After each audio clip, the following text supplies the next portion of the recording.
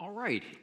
If you have a Bible with you, I want you to turn to two places, actually. First of all, to the Gospel of Mark.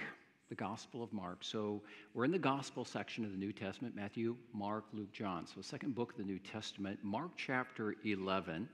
And I'm going to read verse 12 and following. That will also be in the screen above me, that passage. But one passage is not on the screen. And if you have your Bibles, I want you to turn there now. So keep your finger in Mark chapter 11. And I want to draw your attention to Matthew chapter 7. This morning, we're going to be looking at a very, in many ways, simple but very profound and important teaching of Jesus. How in the life of the Christian, faith is always to translate into a genuine life that is lived for Christ. Jesus makes this point time and time and time again. And the reason why he does that is because he realizes that it is a default position, especially of the Christian, to allow a certain level of disconnect between faith and life. But the Bible never allows that. I'm going to fill that out here this morning. So first of all, Matthew chapter 7, I want to begin reading at verse 13. Matthew 7, verse 13. Enter, says Jesus, enter by the narrow gate. For the gate is wide and the way is easy that leads to destruction, and those who enter by it are many. For the gate is narrow and the way is hard that leads to life, and those who find it are few. Beware of false prophets who come to you in sheep's clothing, but inwardly are ravenous wolves. You will recognize them by their fruits. Are grapes gathered from thorn bushes or figs from thorn bushes? So every healthy tree bears good fruit, but the diseased tree bears bad fruit. A healthy tree cannot bear bad fruit, nor can a diseased tree bear good fruit. Every tree that does not bear good fruit is cut down and thrown into the fire. Thus you will recognize them by their fruits. This teaching is also reflected by Jesus in the Gospel of John, chapter 15, where Jesus says, I am the vine and you are the branches. And he basically says the branch that remains fused to the vine will grow and it will bear fruit. But when the branch detaches itself from the vine and no longer receives sustenance from the vine, then the branch no longer bears fruit, and eventually it's just cut down and thrown into the fire. So Jesus' words are very clear and very forceful. Now, Mark chapter 11, and I want to begin reading at verse 12. And then I would read a longer passage of the Scripture that deals with the context, but I'll deal with the context itself in the sermon. So, Mark chapter 11, on the following day when they, that's referring to Jesus and his disciples, came from Bethany, he, meaning Jesus, was hungry. And seeing in the distance a fig tree in leaf, he went to see if he could find anything on it. And when he came to it, he found nothing but leaves, for it was not the season for figs. And he said to it, may no one ever eat fruit from you again. And his disciples heard it, or some translations have it, his disciples were listening to him. They were paying attention to him because they realized that something rather significant was going on here. This is a rather interesting passage. Even though it's short, it's very interesting, it's very important. And one of the things I want to state at the very outset, and what makes this miracle of Jesus and the cursing of the fig tree significant, is that this is the only miracle of Jesus in his 3-year ministry that is destructive by nature. Now you think about that. All the miracles of Jesus in his ministry, all those miracles leading up to this miracle were restorative in nature. Right? So if you know anything about the Bible and you're somewhat aware of the ministry of Jesus, you know that Jesus, as he said himself, came to bring life and give it abundantly. So we find Jesus' healing ministry in the Bible. He heals the blind, he heals the deaf, he heals the lame, he heals the mute, he heals the demon-possessed, he heals those who are actually dead, and he brings them back to life. All these miracles are restorative in nature. This is the only one that is destructive. He curses. He doesn't bless. He curses a fig tree, which seems strange to us, and of course raises the question in the readers, what is this all about? What's the significance of that? We're going to get into that. But first I want to begin with this. Kids, I want you to listen up to me. Look up to me if you would. And because this is a passage for you too, all right? And I want to ask you this question. What do you know about figs? What do you know about figs? Because Jesus curses a fig tree. You probably don't know much about figs. I don't even know if you've ever eaten figs, because when we buy figs in the store, they're usually dried, right? And I'll get back to that in just a moment. But we don't find fig trees out here, do we? We find apple trees, we find cherry trees, we find all kinds of fruit that we can pick, blueberries and raspberries and bumbleberries and all that kind of thing. So we live, of course, people know this in Canada, this is one of the most productive areas in all of Canada. So we have a lot of trees and a lot of fruit, but one thing that we don't have fig trees. We don't raise figs. You have to go to the Middle East for that. You have to go into a desert region for that. So it's probably the fact that you don't know much about figs. You don't even know what they hardly look like, especially before they are dried. So at this point, AV, would you put a couple of those up there? Kids, I want you to take a look. This is a couple of very quick visuals. Here we have this is a fig tree. And this is probably a tree very similar to what Jesus experienced. Notice we have a lamb there. This is rather interesting. Jesus, the Lamb of God. But here we have a fig tree, and fig trees were not only known for having figs, but providing shade, which is very important in desert regions. Go to the next one, if you would.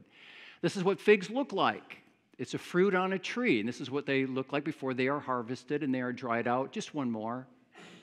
And that's what it looks like in the inside. So a fig is a fruit. The reason why we call it a fruit is because it has all kinds of seeds in it. And you see that it's all red, but once it dries out, it just kind of turns brown. Now, here's the thing about figs. And you can take that off there now, and we can go back to the scripture passage. Here's the thing about figs. Figs, when they dry out, when you eat them, are very sweet, and they are very chewy, and they're also very healthy for you. So figs are known for aiding in digestion, for lowering blood pressure, which usually is... kids don't have to worry about that normally, right? And then in addition to that, you have vitamins A and C and other health benefits of potassium, magnesium, iron, and calcium. All of that is packed into a little fig. So here's my point. When you consider a fig, figs really pack a punch. And what Jesus does is he draws our attention to figs and a fig tree in order to make this point. That when he looks from above and he looks here below and he looks into your life and my life, he wants to see a fig-filled, not a fig-free, but a fig-filled life. He desires to see a very intimate connection between the faith that we profess in Jesus Christ, a very intimate connection between the gospel, that is the good news of Jesus Christ, and our appropriation of him that then translates into a life that is lived fruitfully for him. A genuine faith, an intimate faith, a kind of faith that brings glory to God, that brings joy to our lives, and is attractive to the world. That's the kind of faith. And that's the kind of faith we see Jesus promoting here in this passage. So go and take a look at the passage. So when we look at the passage, we see there's a geographical matter that he brings out here, that Jesus and his disciples are moving from one place to another. So they're moving from Bethany, and they're moving on to a place called Jerusalem, the capital. And on the way, as Jesus' disciples are moving along, we realize, according to that passage, that Jesus becomes hungry. And he's looking for food to eat. And he sees, now kids, imagine that fig tree that was shown with that lamb underneath it.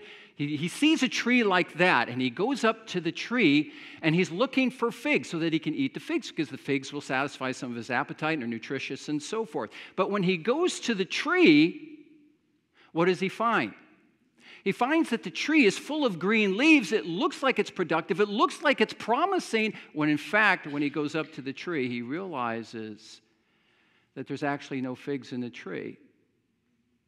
Mark tells us this in his account here. I don't know if you noticed that. It says that when he came to it, he found nothing but leaves, for it was not the season for figs, which raises the question, if it wasn't the season for figs, then why did Jesus go up to the tree expecting that there may be figs there? And the answer is because sometimes early on in the season, as the leaves emerge on the tree and as they become green, sometimes prematurely figs emerge. They come about on the tree. So Jesus goes up to the tree looking for the possibility of figs, but when he realizes that there are no figs, what does he do? He turns around and he pronounces a curse upon the tree, which, by the way, later on, if you have your Bibles open, you can take a look at verse 13. Or no, excuse me, not verse 13, verse 20. As they passed by in the morning, they saw the fig tree withered away to its very roots. So when Jesus pronounces a curse, this is not a partial curse. This is a curse that is so profound and so deep-seated that it withers from the roots all the way onto the top. Total destruction. Which raises the question, why in the world did Jesus do this? Because it appears for some, oftentimes when I read the Bible, I think, okay, if someone was reading this passage first time in their life and they're becoming acquainted with the Bible, what would they think about that? They probably think, this is not the Jesus I was told about. This doesn't seem to be a very nice Jesus. I mean, to curse a fig tree? I mean, what really is the point of that? Yeah, good question. His disciples are probably wondering the same thing. Well, he does it in order to make a point with his disciples. To make a point. And it is a point that is reflected throughout the Bible, and that is sometimes in the life of God's people, and certainly in the lives of people who are outside of Christ, sometimes there is the appearance of life when in fact, in reality, there's not a lot of life to be had.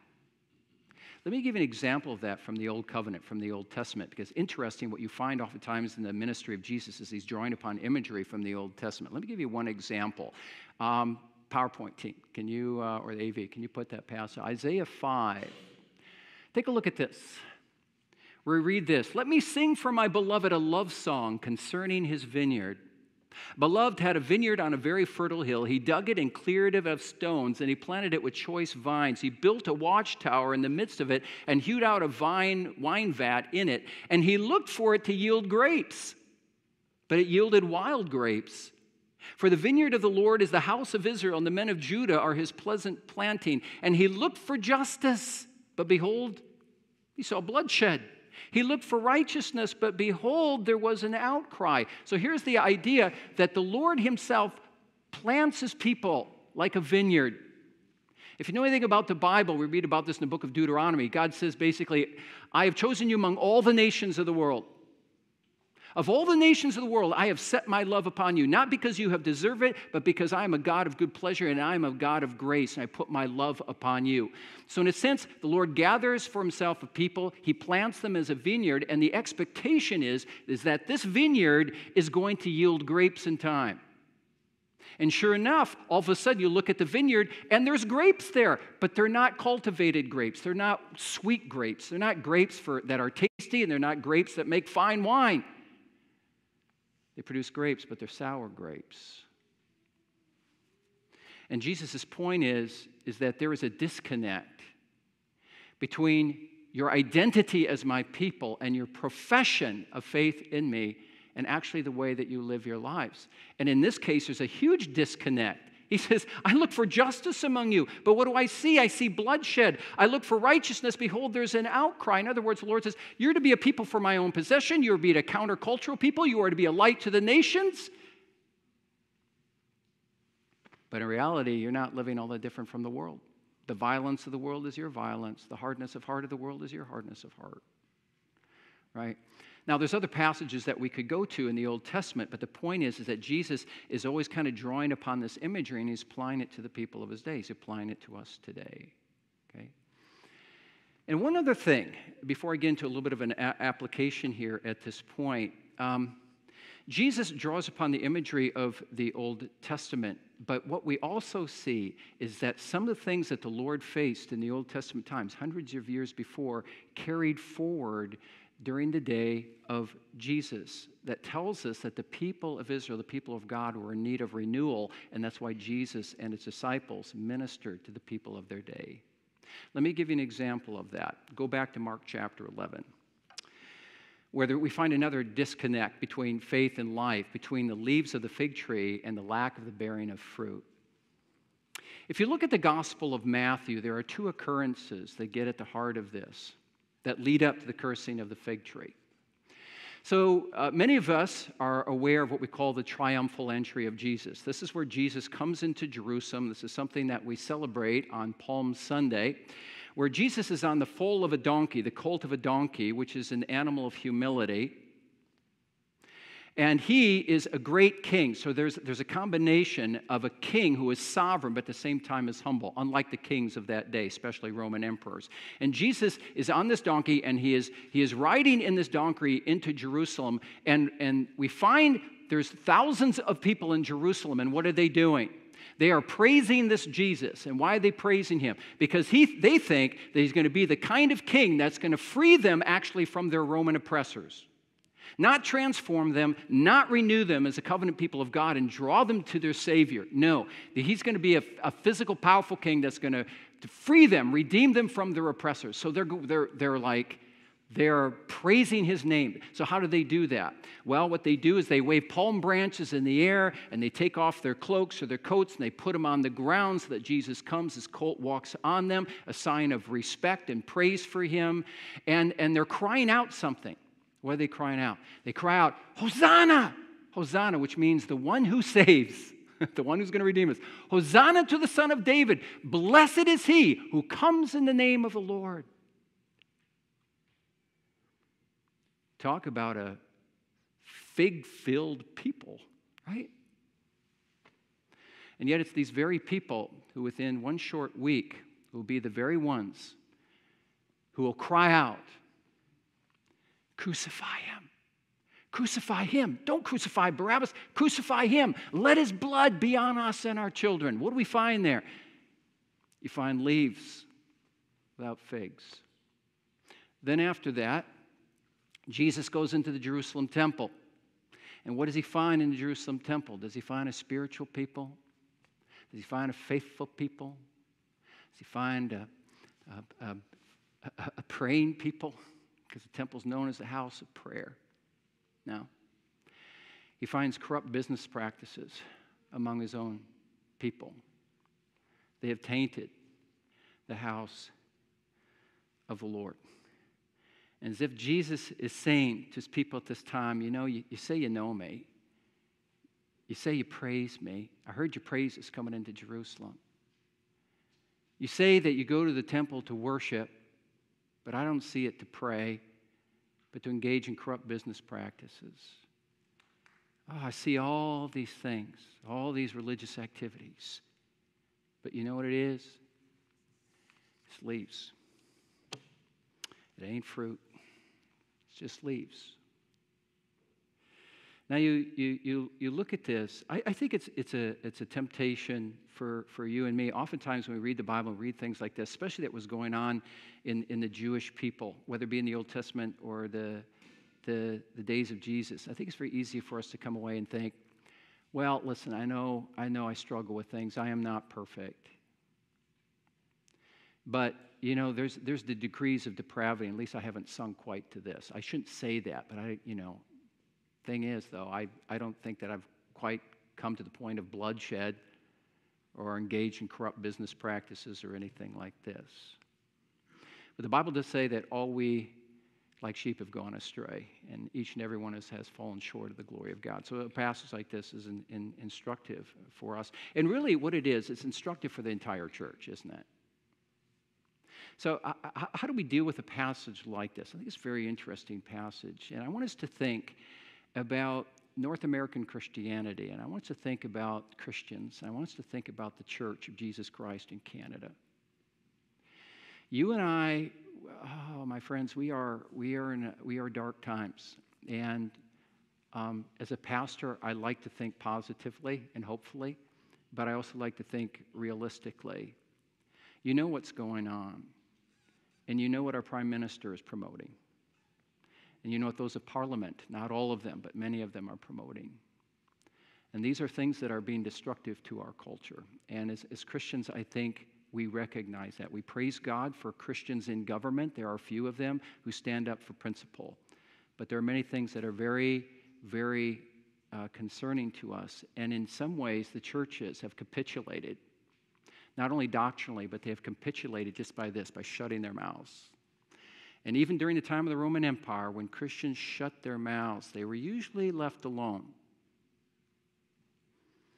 But when they started opening their mouths and they started to live out their countercultural faith, it is there where they started to experience difficulties. What's going on in our church today? What kind of figless faith do we find in the church today? Let me give you some examples. And we see them, by the way, in the Bible. There's what I call a faith of protocols and procedures which we need, but sometimes can overtake a faith of power. Sometimes you have churches that are very concerned about boundaries and dotting all the theological I's and crossing the theological T's. They want all the boxes crossed. They want to do all the right things. On the outside, everything looks right. But what people realize is that when they examine that, there doesn't always seem a lot of grace and there doesn't seem a lot of power. For instance, think of the Ephesian church that we read about in Revelation chapter 2, where they had all these things in place, all things that were right. They had doctrine, they were doctrinally committed, they had discipline, and they had the determination to keep moving forward in the midst of great persecution. And Jesus never knocks that. He says, good for you, good for you. However, though you have all these things right, there's something that's wrong. And he said, you know what he says? He says, you've lost your first love. You can have all your theological ducks in a row, and you can have all things dedicated to order and decorum, and yet lack grace, lack power, lack love. That's the point that Jesus makes. You have protocols without power. On the other hand, secondly, you can have the direct opposite. You can have a desire for power and experience of the Christian faith, however, without protocol or without balance and depth. There are many people today in the church who want this experience of the Lord, and they want this emotional high in worship. They want to feel something of the Lord, which is not bad. It is not wrong. However, oftentimes it's at the expense of really digging deep into the doctrines of the faith and how they've been expressed in the history of the church. And they forego religious tradition. They want to become of a lively church, but what they do is oftentimes they leave behind all the traditions of the church. Now, sometimes the traditions are not great, sometimes they are good, but to discount all tradition and all historical practices just to become relevant is not a good thing either. You see what I'm doing is I'm talking about balance here. Though they're seeking subjective experiences of God at the expense of the objective hard work of study and doctrine, and in the end, this kind of faith oftentimes struggles with immaturity and staying power because it lacks a sturdy foundation. Right? So you give me an example of that in the book of Revelation, where you find in Revelation chapter 3 in connection with the church of Sardis. Not the Sardis we know, but another Sardis in a place called Asia Minor. And the Lord says this regarding the church of Sardis. He says, you know what? You have a reputation for being alive. He says, though, when I observe you more closely, though, I realize that you are dead. There's no stability there. There's no firm foundation there. And the Lord, what does the Lord say? He says, you got to repent. You got to repent. You see the two extremes? You got protocol without power. You got power and experience without protocol, without tradition, without depth. There's another form the Bible warns us against in regard to a figless faith. It's a faith that is characterized by maturity without humility. It's a faith that is generally self-confident and willing to argue the finer points of theology, but oftentimes it comes across proud and intimidating to those who've never been taught. So those who are new to the faith or have yet to come to faith, they just sense this is a group that thinks it knows it all. And boy, do they have their refined theology, but I can never get to that point because I just don't know that stuff. The Apostle Paul condemned the Pharisees about this kind of figless faith. He says this in Romans chapter 2. If you could put that on, please. Okay, Romans 2. Look at this. Jesus says, or the Apostle Paul says to the Jews of his day, you call yourself a Jew and rely on the law and boast in God and know his will and approve what is excellent because you've been instructed.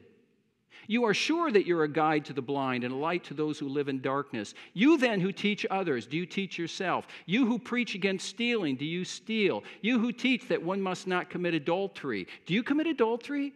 You who boast in law, and yet you dishonor God by breaking the law. As it is written, the name of God is blasphemed among the Gentiles because of you. It's like, oh yeah, you think you got it all together.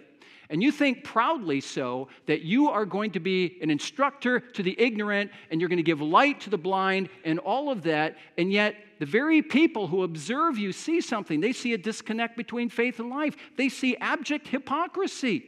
And where there's hypocrisy, where your faith, which is supposed to be humble, translates into pride, and when they see that disconnect, what they end up doing is they're drawing away from it. I don't want to be a part of this.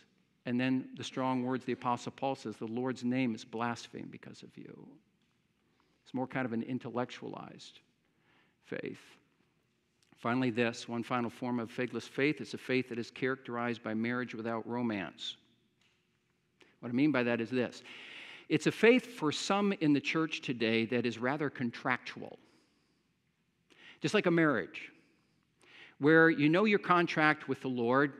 Some people use the term covenant. You know you'll be a people of faith and obedience, and you know all of what's expected of you.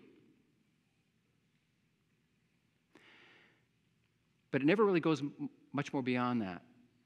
There's little experience, there's little faith, there's little love, there's little power.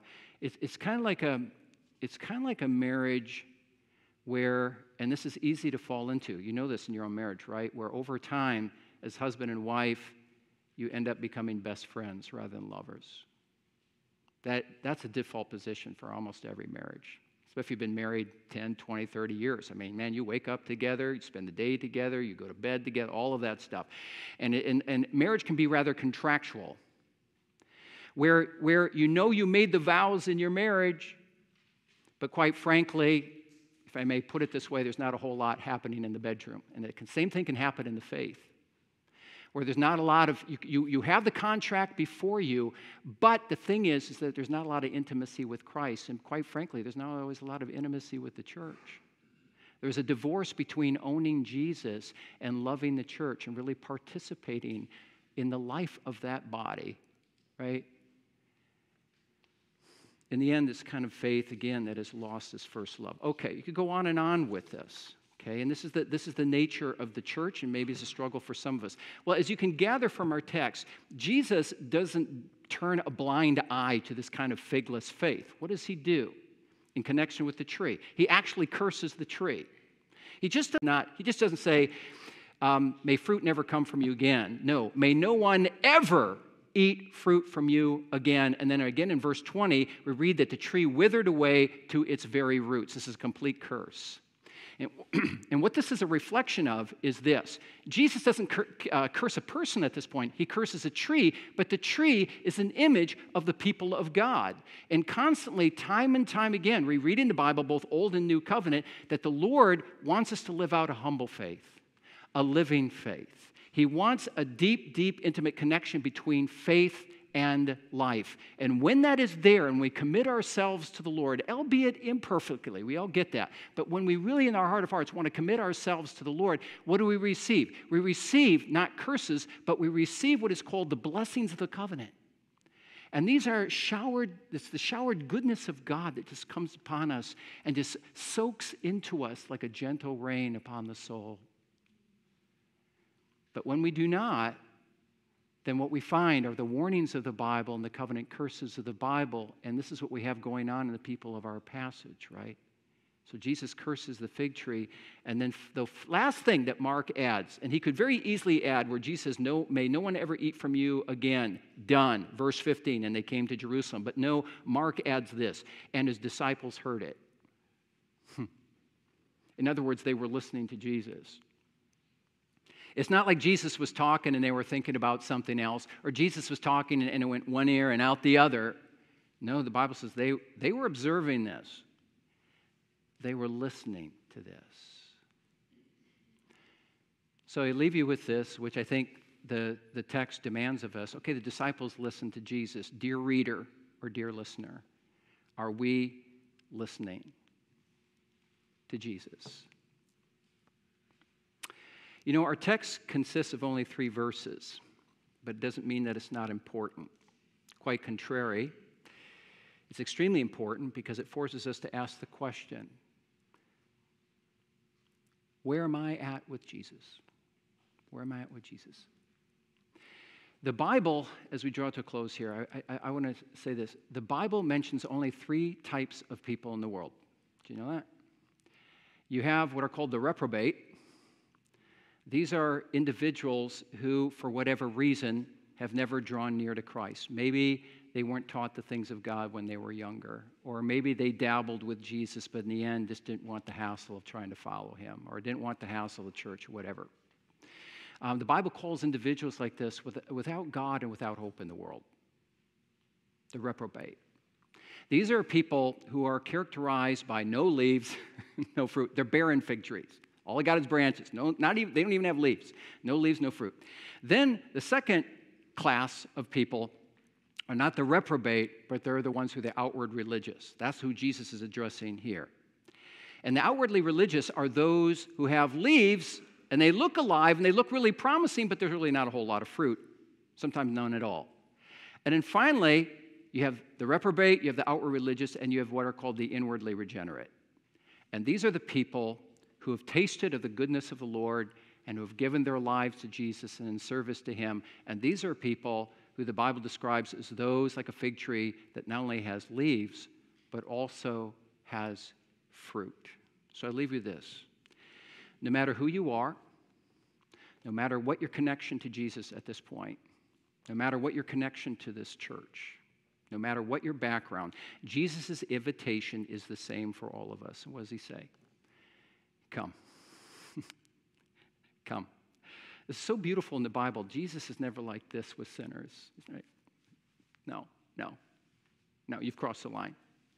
Jesus' invitation is this. No matter where you're at, he says, come and drink of the fountain. Drink deeply and satisfy your thirst.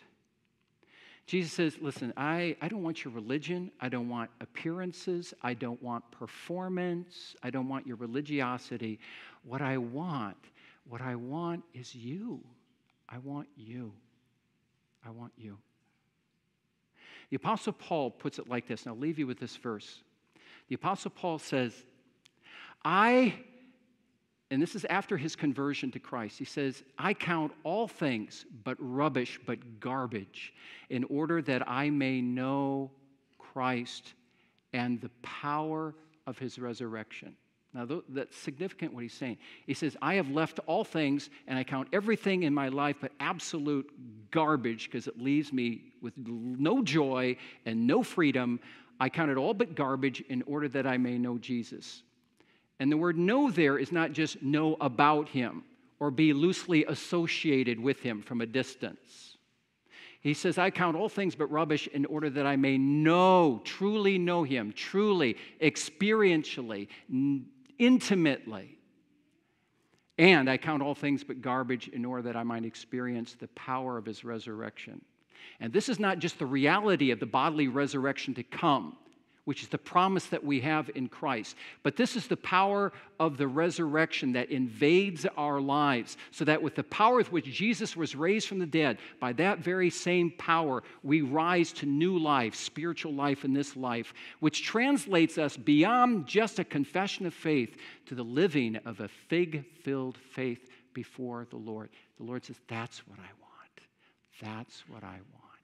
And let's all give our hearts to that very thing, that we may follow Jesus in the way that he desires and experience that together for the glory of God, for the joy of experiencing that together, and also as an attractive witness to this city, my friends, that is so, so in need of the gospel. Think about these things. Let's pray together. Heavenly Father, we thank you for the gospel of Jesus. And sometimes, Lord, in the life of Jesus, we see things that just initially bring us joy and things that disturb us, like the cursing of this fig tree. But Lord, we pray that we may learn a lesson from this, all of us together. And that is to, as the Apostle Paul says, to examine ourselves daily to, as the Apostle Peter puts it, to make our calling and election sure. Father, we pray that you will use this passage to reinvigorate us and renew us in the direction of Christ, that like the Apostle Paul, we may truly and in an ongoing fashion know him, love him, serve him, and experience the power of his resurrection in our lives. God, grant that, we pray, in increasing measure, we ask. In Jesus' name, amen.